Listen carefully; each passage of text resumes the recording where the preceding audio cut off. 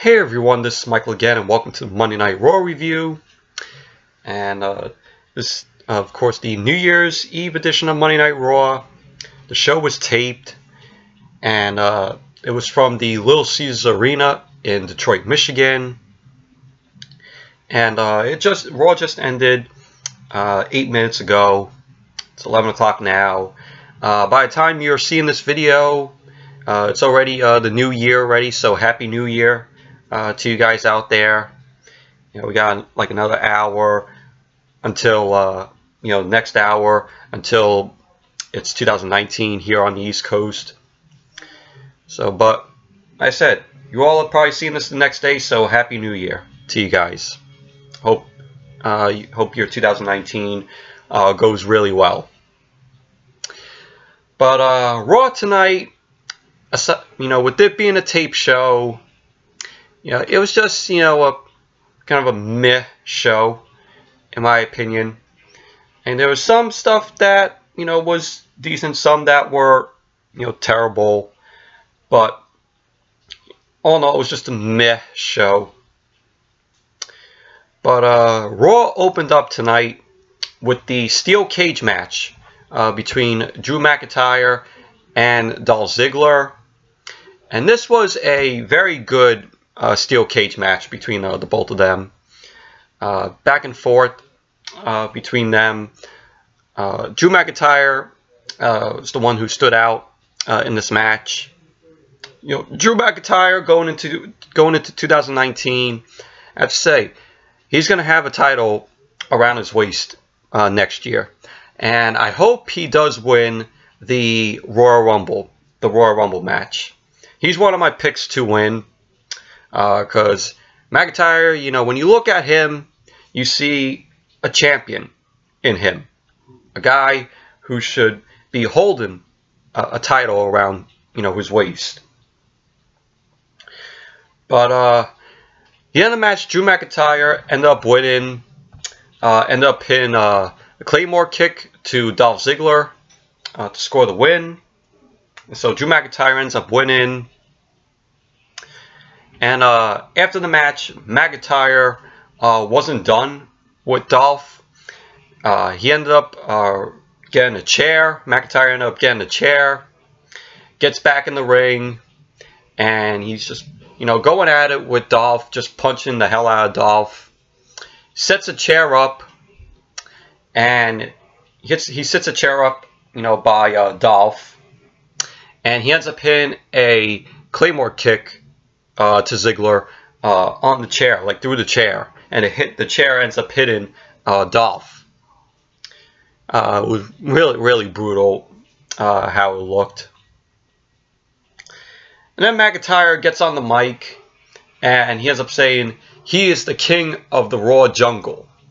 And he ends up saying to Dolph that it didn't need to be this way, and that Dolph kept coming for his scraps. He ends up calling Dolph pathetic and dead weight, and that Dolph doesn't deserve his scraps. And McIntyre goes on to say, "It is time to prove that he is the king of WWE." Not only is he the king of the Raw jungle, everybody should be calling him the king of WWE. And he goes on to say he's going to win the Rumble match and fulfill his destiny when he wins the Universal Championship. And so McIntyre ends up walking up the ramp. He ends up seeing Dolph make it to his feet on the Titantron. And Dolph is just sitting in the chair. McIntyre ends up coming back down, ends up walking down the ramp, gets back in the ring. Dolph is still on the chair there, made it to his feet. McIntyre then ends up hitting another Claymore kick to Dolph. So pretty much Dolph got decimated by McIntyre. So Dolph got a very terrible beatings by McIntyre. But all in all, it was good. It was a very good steel cage match. It was entertaining. Then after that, we saw a limo coming in, and it was revealed to be Shane McMahon and Triple H coming out of that limo. Then when Raw came back from the commercial, we had Seth Rollins come out, and he ends up going on to say that he is not too big on New Year's resolutions, and every week, he goes on to say every week is like a new year and a chance for a fresh start. And he ends up saying he wants to get this party started right now, and that he got a rematch for the Intercontinental Championship against Dean Ambrose. And he ends up saying that he wants to do it now. And so Dean Ambrose doesn't come out. Triple H's music ends up hitting. And Triple H says to Seth that nothing is going to be handed to stars anymore. And he says he's here to say that his rematch, that Seth's rematch for the Intercontinental Championship, isn't happening. And he ends up saying to Seth that he's not sure Seth deserves a rematch anyway. And Triple H is like he has no pleasure, saying that to Seth. And Seth says to Triple H that Triple H only believed in him because he was once his puppet. If you remember the authority angle. And Triple H says he believed in Seth, and that Seth was going to be the man here. And Triple H ended up believing in him. So Triple H says to Seth, when he didn't believe in him was when Seth took him to WrestleMania last year, WrestleMania 33, and kicked his ass till Triple H ended up believing in him again. And Seth was like, he's glad Triple H isn't handing things out anymore, and that he wants an opportunity.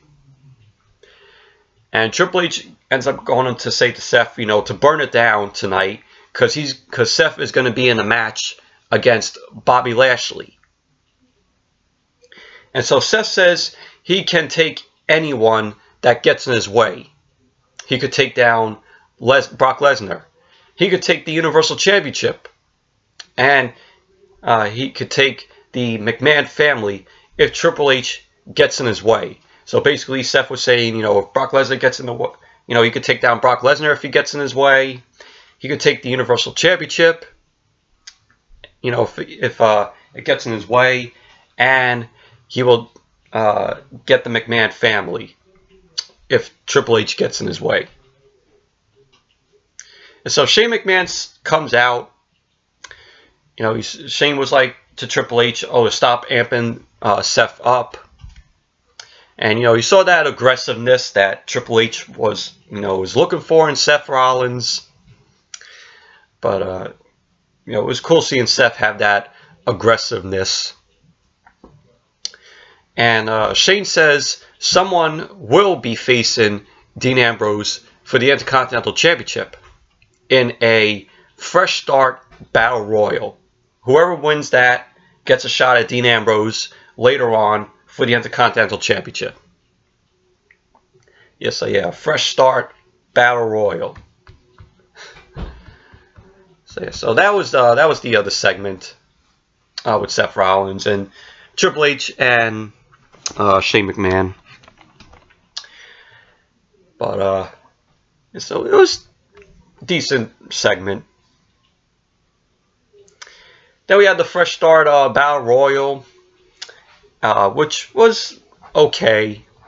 You had Finn Balor in there, Baron Corbin, Baron Corbin. You had No Way Jose, Apollo Crews, the B Team, the Ascension. Who else was there? Titus O'Neil, among others. No Way Jose, I think, was the first to be eliminated. And, but Apollo Crews ended up winning the match. He ended up eliminating Baron Corbin because it came down to both of them. So Apollo Crews ended up eliminated Baron Corbin. Apollo Crews wins the Fresh Start Battle Royal. He now has an opportunity to face Dean Ambrose for the Intercontinental Championship. And Apollo Crews ended up finishing this Battle Royal. He had a total of 8 eliminations. That's pretty impressive. Apollo Crews, WWE has been making him out as a jobber for a while. They brought him up from NXT too early. The guy was entertaining when he was down in NXT, but WWE made the mistake and brought Apollo Crews up too early. He's been, stuck in that Titus Worldwide thing, if you all remember. So yeah, so Apollo Crews ends up winning the Fresh Start Battle Royal. Then after the match, Charlie Caruso ended up interviewing Apollo. After saying, she ends up saying, what's going through, your mind after winning this? What's going through your mind after winning this Battle Royal? And Apollo says this is what he was begging for, and it took him 364 days to get here. Apollo goes on to say that he can't think of any way to spend the last day of 2018 to be the Intercontinental Champion. Do you think WWE is going to make Apollo Crews win the Intercontinental Championship? No. It's going to stay on Dean Ambrose. There is no way in hell that Ambrose is going to lose the title to Apollo Crews. Out of all people, out of all superstars on the roster. So, that was that little interview with Apollo Crews. And then after that, Natalya was getting interviewed about what does the future hold for her heading into 2019. And Natalya says, 2018 was full of so many great things, aside from her father passing away, Jim the Anvil Neidhart. And she says it was full of so many great things, being part of the first ever women's pay-per-view, which was Evolution. And she also says, training with Ronda and having the match with Ronda, which happened last week. And she says that match with her and Ronda last week pushed both of them to the limit. And Natalya goes on to say that she cannot wait to do it again at WrestleMania. So Natalya then there announces that she is entering the Women's Royal Rumble. And she also goes on to say that 2019 is going to be her year. And so Nia Jax ends up coming. She says to Natalya, what if Ronda is not the champion at WrestleMania? What if somebody derails her plans? And then we just see Tamina attack Natalya from behind, and Tamina and Nia end up double teaming on Natalya, and that's how basically it ended there. So nice little interview with Natalya, and apparently from this attack, we got a match tonight. It was going to be Ronda and Natalya versus Nia Jax and Tamina. So after that little incident, that led to the match happening later on tonight, which was the main event. And then we had, of course, this was awful. This was boring right here, just for this part. But Baron Corbin, he was complaining about how he didn't win the Fresh Start Battle Royal. And he goes on to say that he needs a fresh start. Yeah, fresh start? Yeah, for what? To still be boring? And Corbin ends up going on to say that he deserves a reward for what he did on Raw. For what he did? when he was acting GM and the Constable, it just made Raw. Those were literally the worst Raws of the year, and that by no means saying, because this year is one of the worst years for WWE. This whole year was terrible for them. And I speak for everybody in the IWC and the YWC who agree that this year is one of WWE's worst years. So Corbin goes on to say he deserves a reward for what he did on Raw. No, you don't. You don't deserve shit. He doesn't deserve shit. And so he then gets interrupted by Elias, and Elias was out saying Corbin's time is up, and he doesn't want to invite losers to his party because, you know, it's going to be a New Year's Rockin' Eve with Elias, and he ends up telling Corbin to go. And so Elias says he and Kid Rock agreed that Corbin run his mouth is no way to spend New Year's.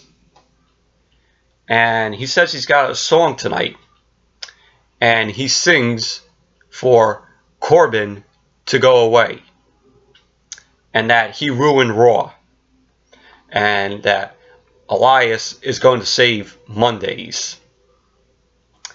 And he says whoever thought Corbin would be entertaining, you know, should be sued or fired. And then that led to Corbin run up the stage. Elias and Corbin end up brawling. They brawl into the crowd. And then, you know, this whole thing was just Elias and Corbin brawling. Elias ends up throwing Corbin over the barricade. And then Corbin just ends up retreating.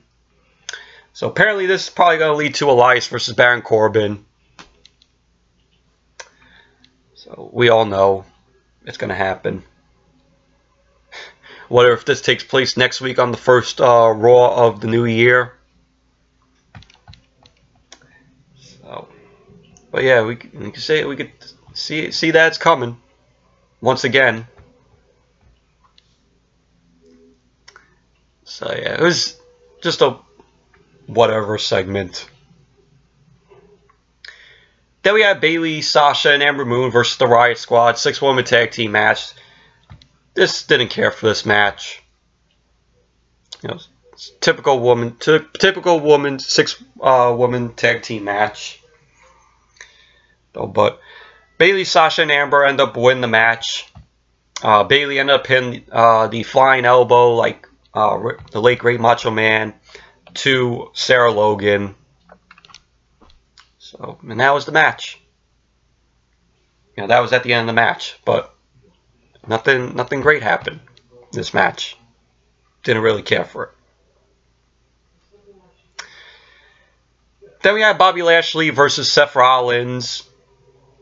Before the match started, of course, we had Lio Rush on the mic, and he says Lashley was handpicked by Triple H because he didn't come to pose. That Lashley didn't come to pose tonight, and that Lashley is a fighter.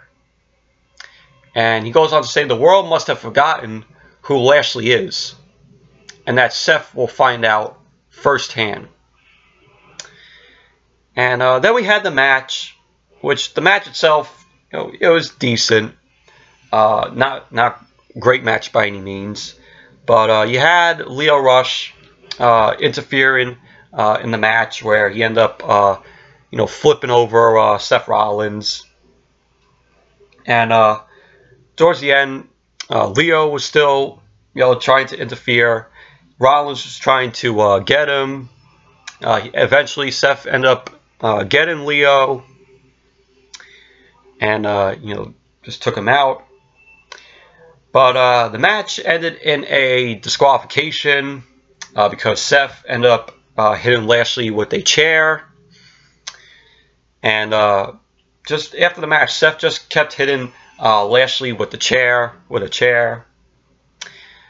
Lio Rush ends up jumping from the top, and Seth just rammed the chair to Lio. And then, they're both down, both Lio and Lashley. Seth goes to hit both Lashley and Lio with the chair. And just there, Seth was getting ready to hit the stomp, was waiting for Lio Rush to get up. And as Seth comes and hits the stomp to Lio Rush, and Lio actually did like a flip when like he sold the stomp and he flipped, which was cool. It looked like his head landed on the canvas. So, but all in all, it was a decent match. Not great, not great by any means. Then we had a match that I didn't even give a shit about. Jinder Mahal and the Singh brothers versus Heath, Slater and Rhyno. Did not care for this match. But I'm like, this match, at the end of the match, Jinder Mahal and the Singh brothers win it. Jinder Mahal ends up hitting a Colossus to Rhyno. That's how much I gave a shit about this match. Moving on. So we had Dean Ambrose end up cut a little promo. Dean Ambrose says, does he look like a guy who needs a fresh start? He ends up saying no. And he says he promises to take everything Seth, deals with and burn them down. He goes on to say that he doesn't enjoy feel-good moments, and that Apollo's fresh start will have a rotten end. So that was that little promo from Dean Ambrose. Then we had the match, Dean Ambrose versus Apollo Crews, which this was an okay match. It was back and forth between Ambrose and Apollo Crews. Apollo Crews, you gotta cut him some slack in this match. He actually did pretty decently here, working on Dean Ambrose. And we all knew, we're not that stupid to know that Apollo wasn't going to win the Intercontinental Championship.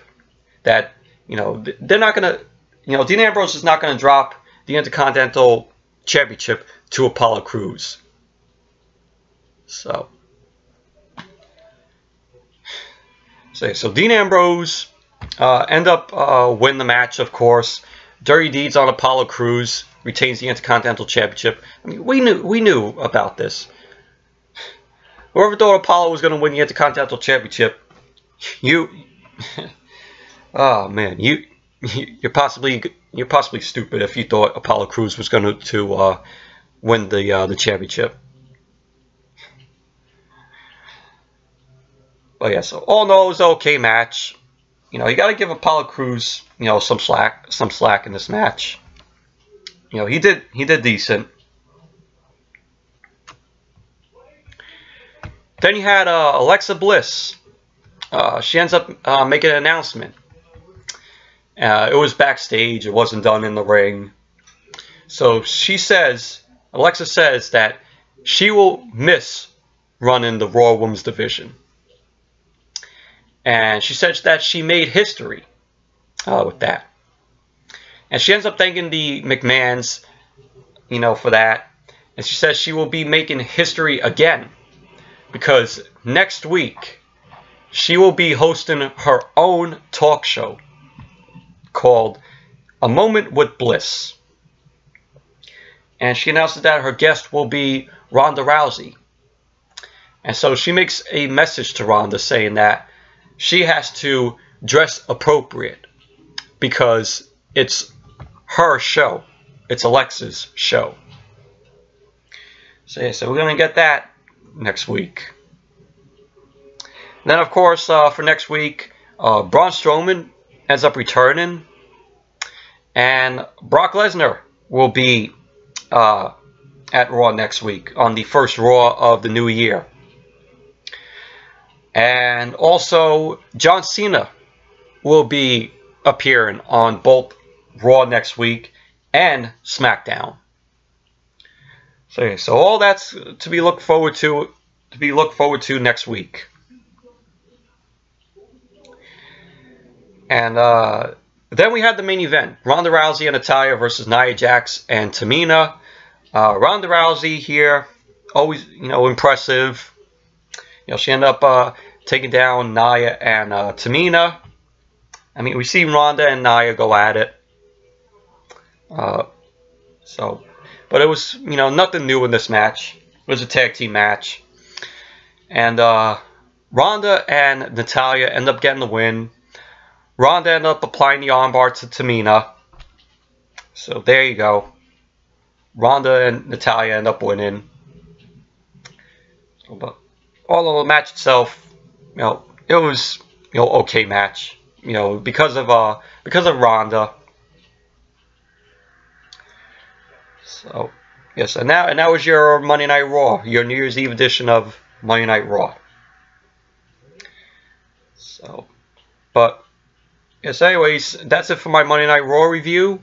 Thank you all for watching. Hope you all enjoyed this review.